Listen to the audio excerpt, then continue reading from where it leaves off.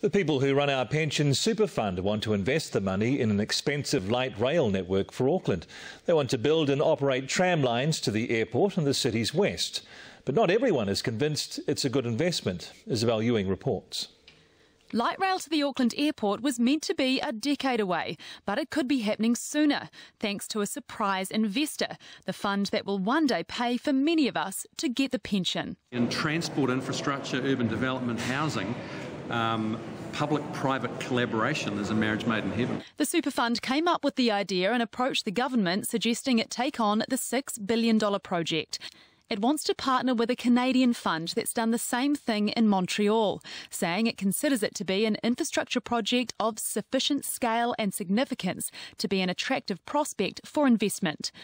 But Councillor Mike Lee, who used to sit on the board of Auckland Transport, is not so sure. Tramway down Dominion Road may suit developers along Dominion Road, but it certainly ain't going to suit airport travellers.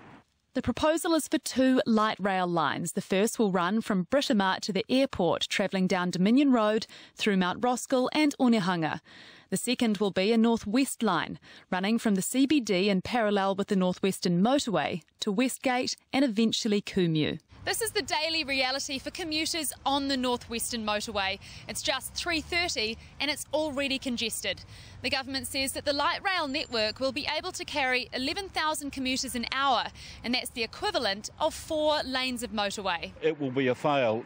Light rail will be too slow, there'll be 22 stops. So will people use it? There's a connection from here to Britomart, and then from Britomart to the North Shore, yeah, definitely. But if it's cheaper and it does save gas, then why not? A similar project in Sydney shows just how risky big transport projects can be. A $2 billion light rail project from the waterfront along its version of Queen Street to the outer suburbs has been struck down by delays and cost overruns, with one subcontractor taking the New South Wales government to court. But public transport advocate Matt Lowry says we can learn from their mistakes.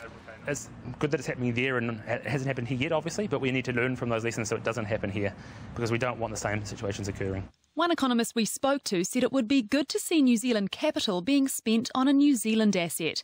But there's no such thing as a free lunch, and the New Zealand Super Fund will be wanting to make money out of the venture. Isabel Ewing, News Hub.